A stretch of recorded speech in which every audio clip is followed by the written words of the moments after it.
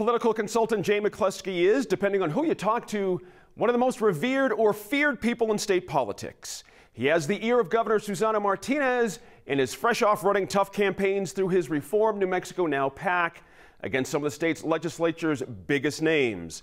Here's NMIF producer Matt Grubbs. Jay, thanks for coming in. We appreciate your time. You bet. So tell me, in this last election, on a state legislative level, where are you hanging your hat?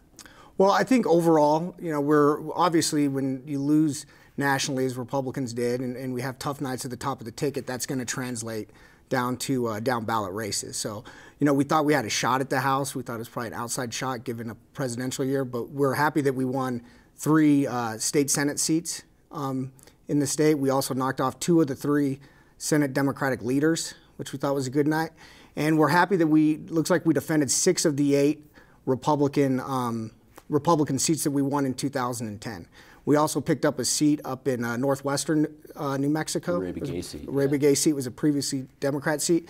We also picked up a new seat out from redistricting that was also a Democratic seat in the past with Monica Youngblood. So overall, it looks like we're going to be down 1 or down 2 in the House. And that's actually more Republican seats than we've ever had following a presidential election year since like 1967.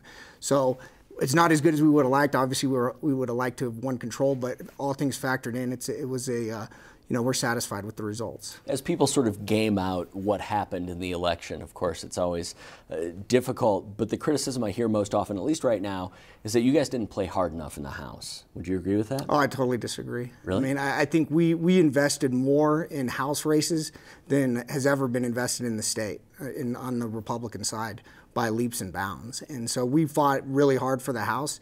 The Democrats did as well, and you got to give the other side credit. They won at the top of the ticket, and they were able to run a very effective turnout operation that carried their legislative candidates with them. You got to give the other side credit. Sure.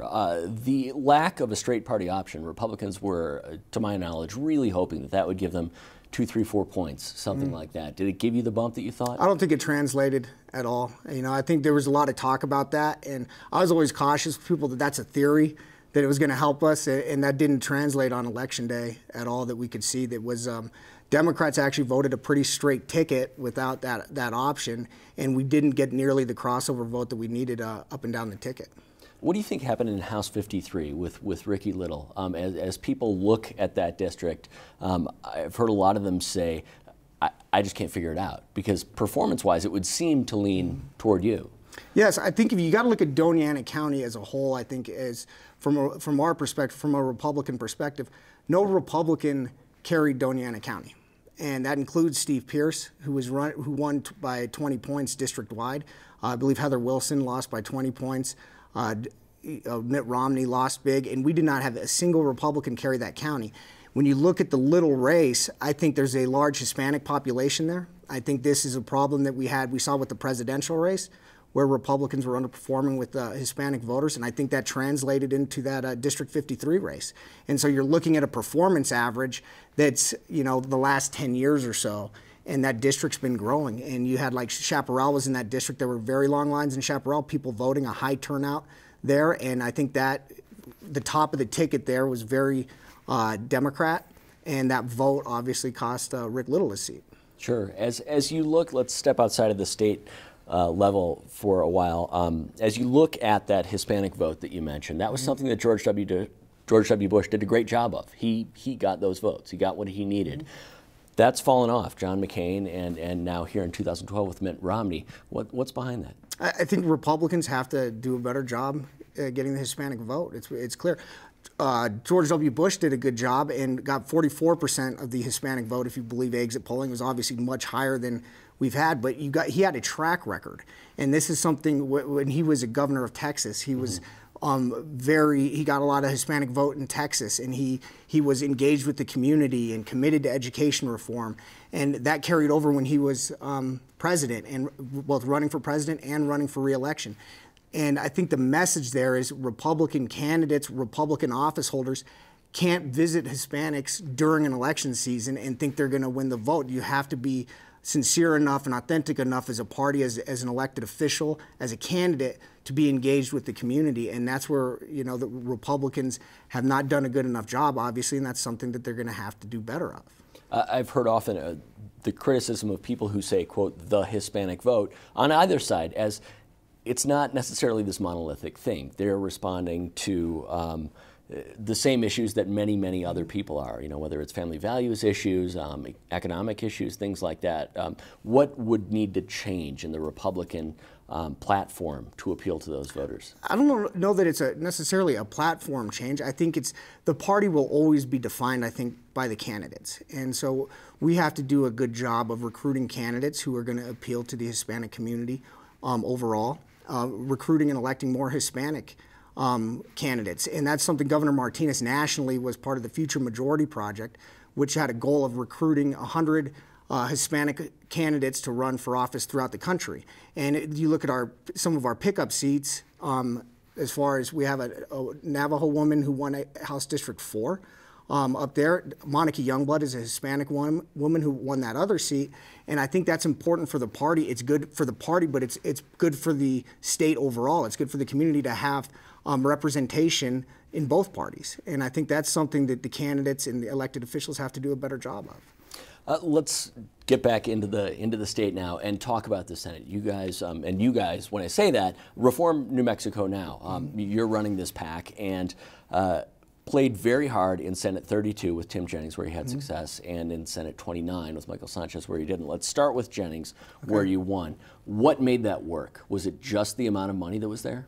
No, I mean, if you look at it, Tim Jennings, I believe, spent $350,000 on his race. He had outside PAC assistance from the Democrats. I think what cost Senator Jennings, he was just out of step with his district. I mean, Cliff Pirtle better represented the district, and the issues highlighted that and demonstrated that. And I think that's what carried it. And also, there's always a lot of talk about what the PACs did or what outside groups did.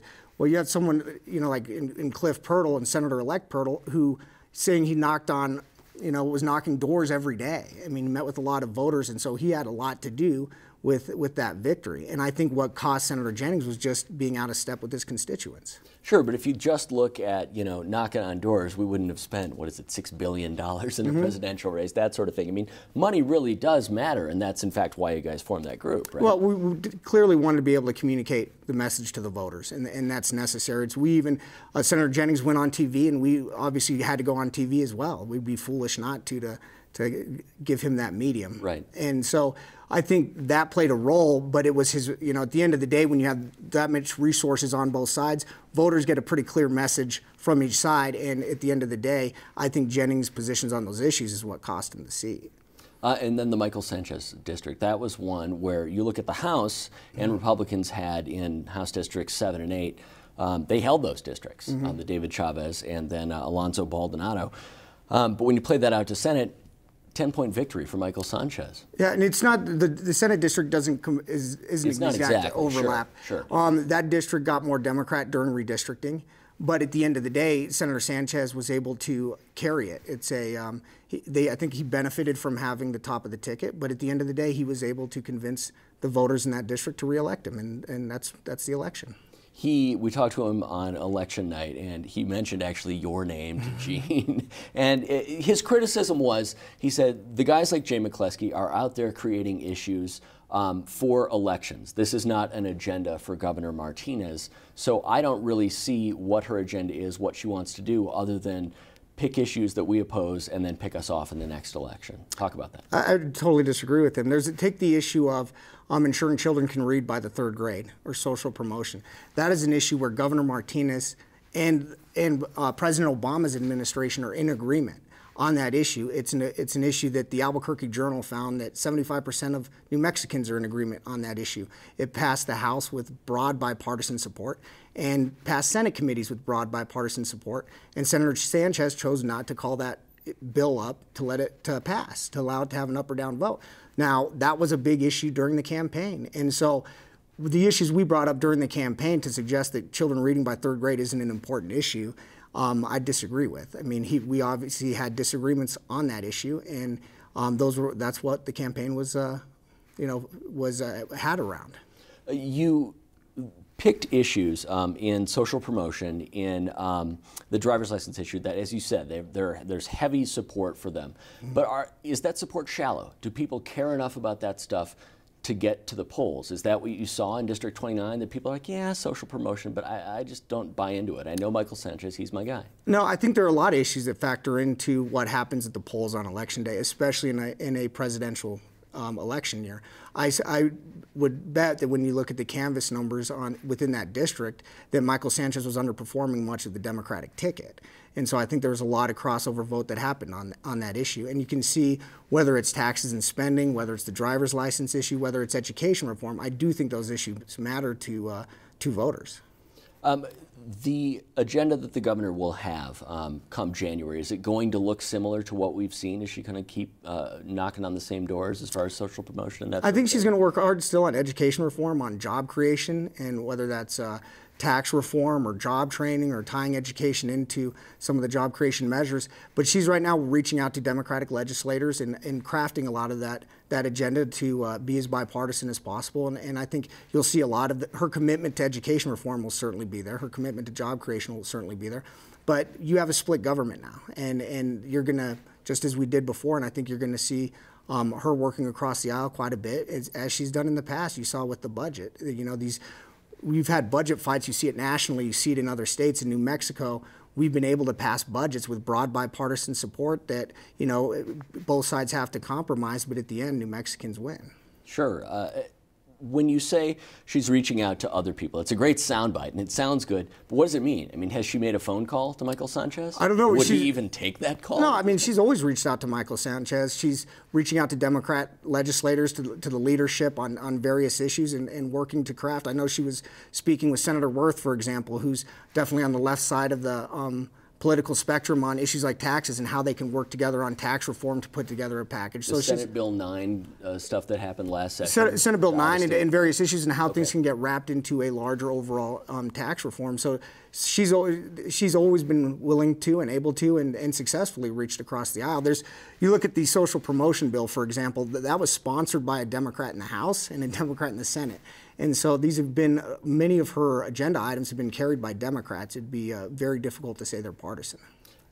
You look at people who carried some of her bills, the driver's license bill in the House, that was an Andy Nunez bill. Some people said it was an Andy Nunez bill before it was the Susana Martinez bill.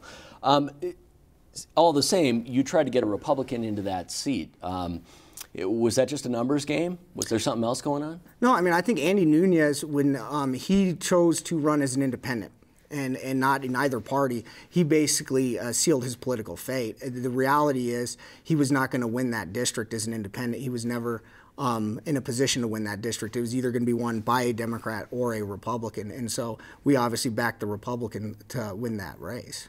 When Susana Martinez runs for re-election, presuming she runs for re-election, it's always up to her, what's she going to run on? What's the message voters are going to hear? Well, I think you'll hear that she did what she said she was going to do, and that's what she's continuing to do. There is nothing in her agenda right now that she's pushing or advocating or something she's done before that she did not campaign on. She was very honest and clear with voters about what she intended to do while in office, and she's done that, and she's carried that out. And that doesn't mean she's gotten everything she's wanted to get done through the legislature, but she's always advocated that and been very straight with voters. As you look at the economy and jobs, that's the one weak spot. It was for the president. It is for her because she's the governor right now, and she's got to do something. What is she going to do? Are there any specific measures out there? Oh, I think what you saw last session with what she did working on tax reforms, getting rid of the tax pyramiding or the double and triple taxation of goods and services, especially with in the construction industry to try to jumpstart the economy. She was trying to remove taxes from some of the 30,000 small businesses and really helping small businesses. She's also looking at infrastructure projects. You see the Paseo del Norte I-25 interchange that was approved by the voters. That's something she was very strong on, not just for the jobs that it creates building the interchange, but also how that infrastructure helps the economy and small businesses. She's also working on job training and what we can do to help with job training efforts, as well as education reform and tying those into job creation and helping small businesses that way. And I think you're going to see this session a strong focus on job creation measures. Jay, thanks for your time. I appreciate it. Thank you.